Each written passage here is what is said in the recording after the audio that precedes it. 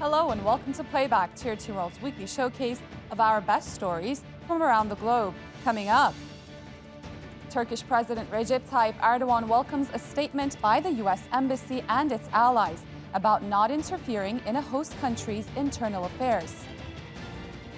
The U.S. appeals to extradite Wikileaks founder Julian Assange, who is wanted by Washington on 18 criminal charges for publishing classified military documents. The UN calls on governments to take urgent action as greenhouse gas concentrations hit a new record high. The war in Syria has internally displaced 6.8 million people. Some families have found refuge from the conflict by building an underground city in the country's north.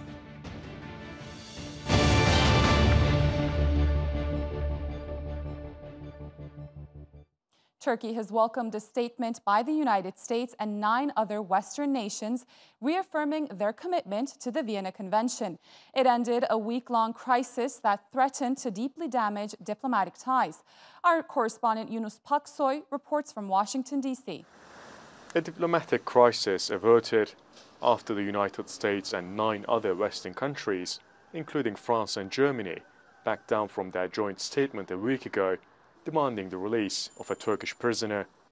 The U.S. Embassy in Ankara tweeted that it maintains compliance with Article 41 of the Vienna Convention. Other countries followed suit, as Turkish President Recep Tayyip Erdogan cautiously welcomed the move. I believe these ambassadors who stated their commitments to Article 41 of the Vienna Convention ought to not interfere in the internal affairs of a country will be more careful in their statements regarding Turkey's sovereign rights. I would also like to state that anybody who does not respect our country's sensitivities and its independence, no matter what their position is, cannot stay in this country. Ankara says the US-led joint statement disrespected Turkey's sovereignty. First of all, this is an insult at our judges, prosecutors, and lawyers. According to Article 138 of our Constitution, Turkey's judiciary cannot be interfered in. We cannot tolerate ambassadors questioning Turkey's judiciary, while even the country's legislative and executive organs cannot interfere according to the Turkish Constitution. The US State Department said the best path forward is cooperation. We've taken note of President Erdogan's most recent remarks. We will continue to promote the rule of law and respect for human rights globally. The Biden administration seeks cooperation with Turkey on common priorities. While the State Department say they believe they didn't break any conventions, relations are going through a rough patch ahead of a potential bilateral meeting between Turkish and US presidents this weekend. Yunus Paksoy, Tier 2 World, Washington. The Turkish parliament has approved a motion to extend the state's authority to launch cross-border military operations in northern Iraq and Syria for another 2 years. The measure allows Turkey to deploy troops and expand its missions along the country's southern border. It also stresses the danger posed by the PKK and YPG terrorist organizations. The motion says all actions are in line with the country's national security interests. The Turkish president has become the first foreign leader to visit Fuzuli International Airport in Azerbaijan. It's the first major infrastructure project to be completed in Karabakh.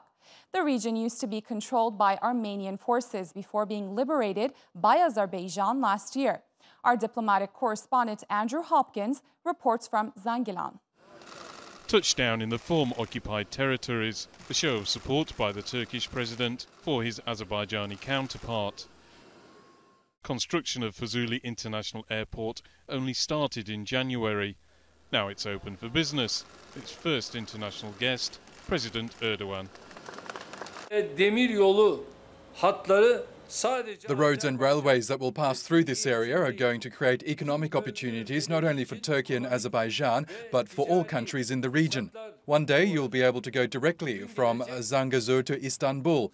This region's potential as a transport and logistics hub will be realized. Azerbaijan's neighbors, Iran, Georgia and Armenia, will benefit from this development, and no one is excluded. President Aliyev showed his Turkish counterpart around, not only the airport, but other construction projects in the region. A groundbreaking ceremony for a new highway and a new farming project Azerbaijan's government has allocated more than $1 billion this year for reconstruction. Today, our participation in the opening of Fuzuli International Airport symbolizes our unity and strength. This shows that Turkey and Azerbaijan, like two brother countries, are always on each other's side. Here in Zengilen, they're building a smart village, a settlement that will be self-sufficient and supplied by sustainable energy, including solar power. Behind the new village, a snapshot of what much of this region is still like. Derelict buildings and huge swathes of land that have fallen into decay or turned into minefields which have still to be cleared. Land like this, which used to be under the control of Armenian forces for several decades, has experienced little development. It was left largely empty and served as a buffer zone. Now the Azerbaijani government wants to totally redevelop it and let the people who once lived here return home. The government hopes that smart villages like this will help to bring people back. Hundreds of thousands of Azerbaijanis fled this area during the war in the 1990s. But redeveloping it will take many years and a lot of money, and many will have to wait to return. Andrew Hopkins, TRT World, Zengilen, Azerbaijan. The U.S. has launched a fresh attempt to have Wikileaks founder Julian Assange extradited from Britain. The U.S. is appealing a decision by a London judge in January that said Assange couldn't be sent abroad due to his mental health. Washington claims the court was misled by Assange's psychiatrist. The 50-year-old is wanted in the U.S. on 18 criminal charges for publishing hundreds of thousands of documents related to the U.S.'s wars in Iraq and Afghanistan. Mehmet Solmaz reports.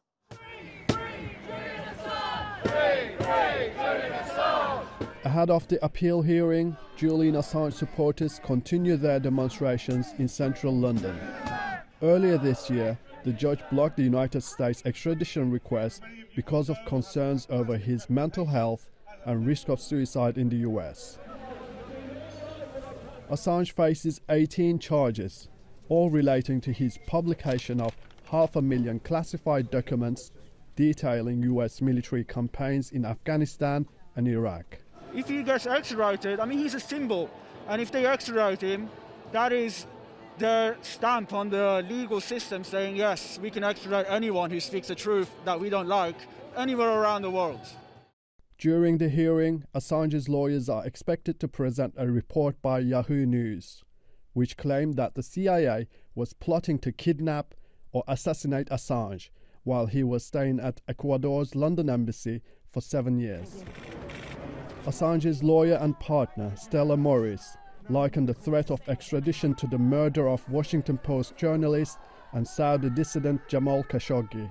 It is now known that the CIA was plotting to murder Julian and kidnap him and carry out completely illegal acts, just like the Saudi government did to Jamal Khashoggi and actually carried out the murder the CIA was planning to do against Julian. And so what's at stake? Well, the UK courts have to decide whether they can possibly extradite a person to the country that has plotted to murder him. So far, the US government has not commented on the allegations. So the scenario is this: Julian, if extradited, his fate will be in the hand of the agency who was drawing up plans to kill or kidnap him. That's unthinkable. The hearing is set down for 2 days, but a decision is not expected for 4 to 6 weeks. If the extradition is granted, Assange faces 175 years in a US prison. Mehmet Solmaz, TRT World. UN Secretary General Antonio Guterres warns time is running out to tackle the climate crisis. He made the comments as thousands of delegates prepare to tackle the climate question at the COP26 summit in Glasgow, Scotland. G20 leaders in particular need to deliver. The time has passed for diplomatic niceties. If governments, especially G20 governments, do not stand up and lead this effort, we are headed for terrible human suffering. But all countries need to realize that the old carbon-burning model of development is a death sentence for their economies and for our planet. The UN Environment Programme says current commitments to cut carbon emissions fall short of what's needed to adequately reduce global temperature rises. And even if countries stick to those pledges, it may be too little, too late. Polo Montesilo reports. Far from the turmoil in the capital, Kabul, farmers in this remote Afghan province are facing a different tragedy. Their livelihoods have dried up as a result of a severe drought. We had 2 years of drought. Our flocks of sheep have shrunk from 20,000 to around 3,000. We haven't been able to cultivate crops for 2 years because of the drought. The UN says with crop yields dwindling and herds dying off, as many as 22 million Afghans may go hungry this year. The devastation highlights the need to slash greenhouse emissions and curb global heating as quickly as possible. But the UN Environment Programme says nations haven't stepped up. In a new report, the agency points out that existing government commitments would only slash predicted 2030 emissions by 7.5%. That's a far cry from the 55% reduction needed to keep global temperatures from rising 1.5 degrees Celsius by the end of the century.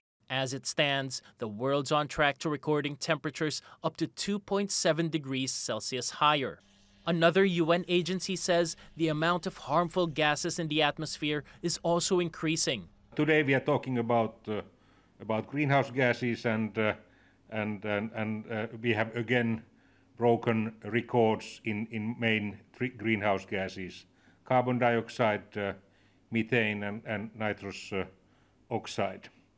And this negative trend that we have been observing already for decades has continued also. The reports come ahead of the COP26 climate conference in Scotland this weekend. The UN wants to pressure small and large polluters to reduce their fossil fuel consumption so vulnerable communities aren't hung out to dry. Paolo Montecillo, TRT World. Southeast Asian leaders have held their annual summit without a representative from Myanmar.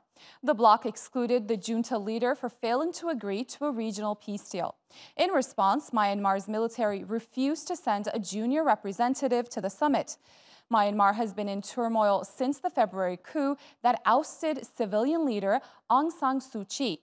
More than 1,000 civilians have been killed by security forces in mass protests against the military.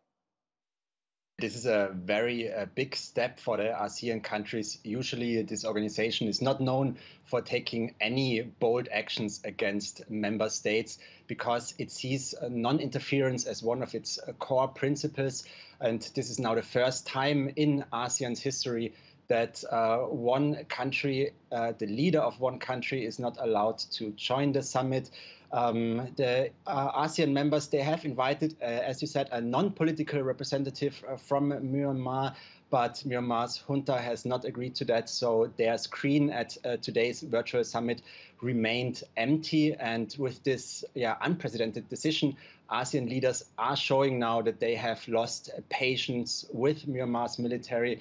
The junta in Myanmar had already approved a peace plan that was negotiated with ASEAN countries in April, but since then no progress has been seen. The violence in the country continues, and there is also still no meaningful dialogue with the opposition.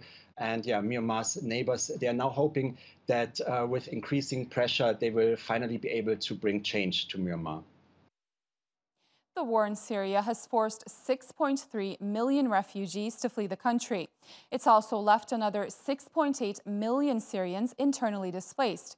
In the country's north, some people have survived the conflict by building their own underground city. Obaida Hito sent us this report from Al-Bab.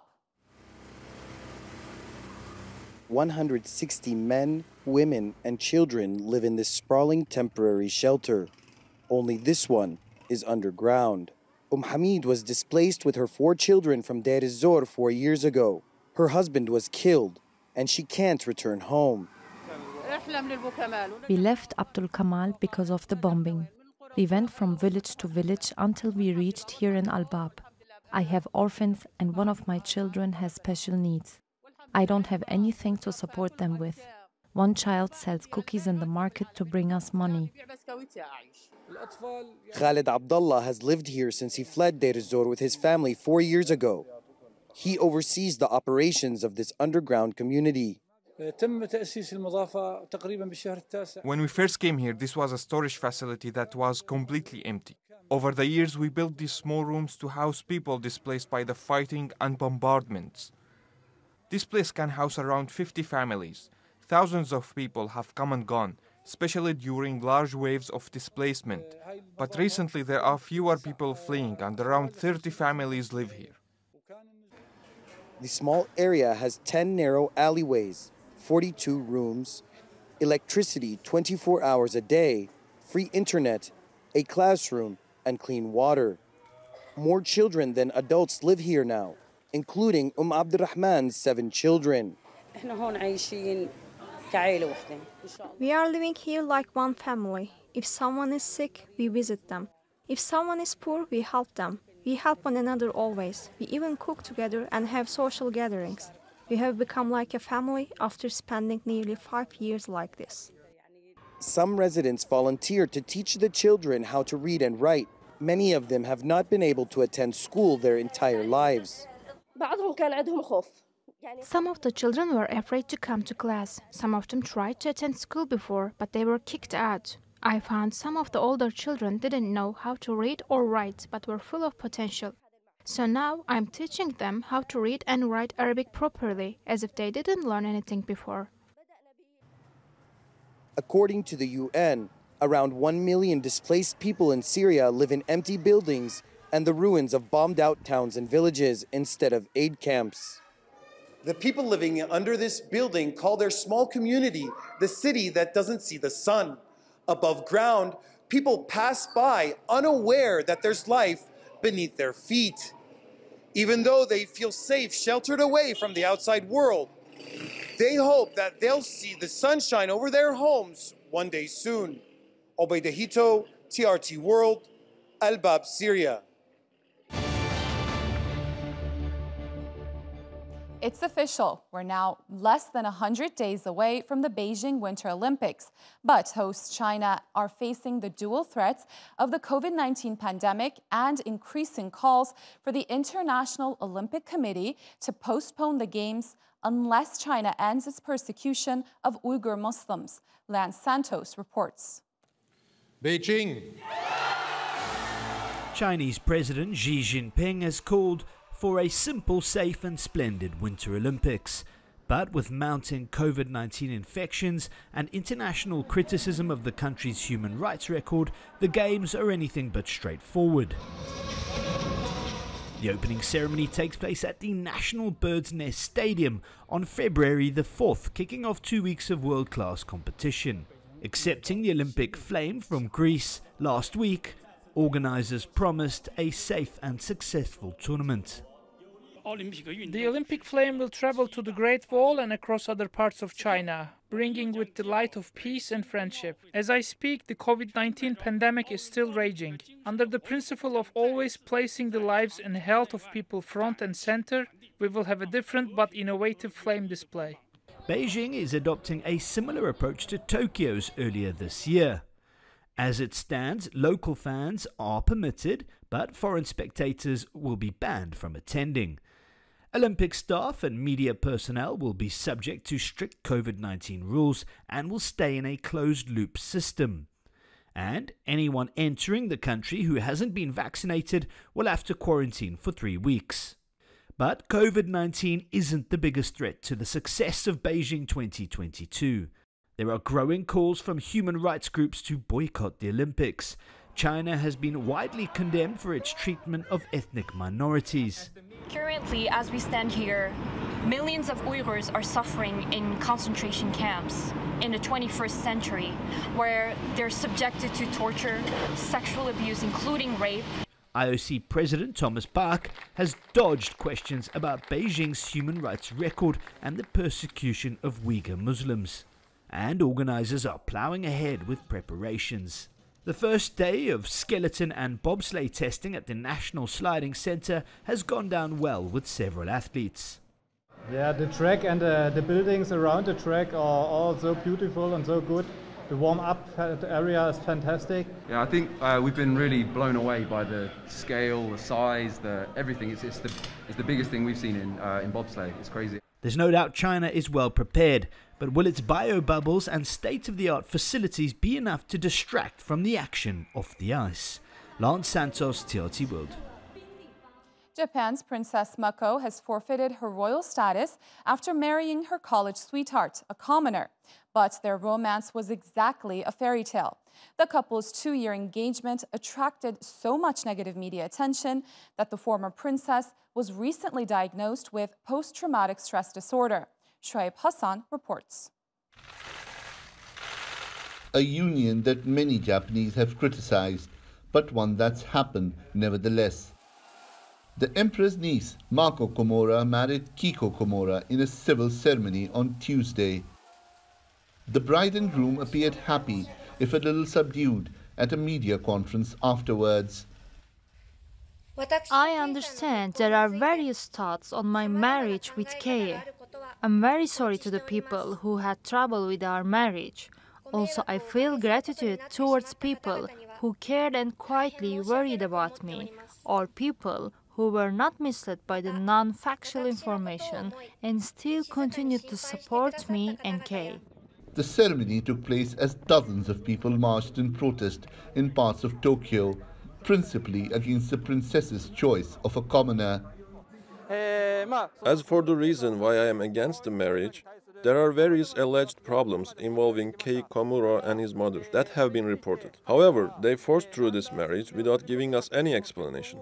They are getting married without an explanation, nor do they want to be blessed by the public. So as a citizen, I can't stay quiet. That's why we are protesting against it now. Komura and the now former Princess Mako's relationship was criticized almost from the time it came into the public eye. Allegations of financial problems involving Komura's mother are the latest cloud over the relationship. But royalty watchers say it's the bridegroom's humble background that is the main problem. Especially for conservative Japanese who see the imperial household as living gods. It's led to the princess being diagnosed with PTSD, but she's remained steadfast in her choice. I was terrified and sad when false information was covered by the media as if it's the truth and spread to become an unfounded story. I'm appreciative to those who continue to believe in Kei even in difficult situations. The couple now plans to move to New York, where Komura works as a lawyer, and are hopeful that the distance will give them a chance at a fairy tale ending. Shoaib Hassan, TRT World. 26 precious West African artifacts will finally be returning home. They were looted from Benin by French colonial soldiers more than a century ago. But before saying adieu, they were given one final exhibition in Paris. Kübra Akkoç reports. One last time in a Paris museum before being sent back to their country of origin. France is set to return 26 colonial-era artifacts known as Abomey treasures to Benin after their final exhibit at the Musée du Quai Branly, Jacques Chirac. These art pieces are of essential importance for Benin. It has been more than a century that these pieces have been removed from their historical context. In 1892, French colonial forces acquired the Abomey treasures in a raid at the Kingdom of Dahomey, located in the south of present-day Benin. They were given to a Paris museum a year later and have been housed at French galleries ever since. They are very much engraved on the French memory as well, and a part of a common history. For me, it is a new episode in the history of these artifacts, a very tumultuous history. In 2017, French President Emmanuel Macron said France needs to right the wrongs of the past and pledged to return all looted African artifacts. But so far, Paris has only returned one, a historic sword, to Senegal. And France still has more than 90,000 artifacts from sub-Saharan Africa being held in its museums. 26 artifacts might seem like a drop in the ocean, but the move has potential ramifications for other European museums, which could face losing many of its most prized items. Kübra Akoç, TRT World. And it was a record-setting week at the auction block. I'm going to sell it on this side for $35 million. Last chance, fair warning, and selling. Alia, it's yours. Sold, congratulations. 11 Pablo Picasso paintings sold for almost $110 million as they went under the hammer at the Bellagio Gallery of Fine Art in Las Vegas. The crown jewel of the collection, Woman in a Red-Orange Beret, fetched the highest bid at $40.5 million. Meanwhile, a pair of Nike sneakers worn by Michael Jordan during his first NBA season sold for a record $1.47 million. That's the highest price ever paid for game-worn shoes in any sport. Well, that rounds up your week of news here on Playback. Stay tuned to TRT World for the latest stories.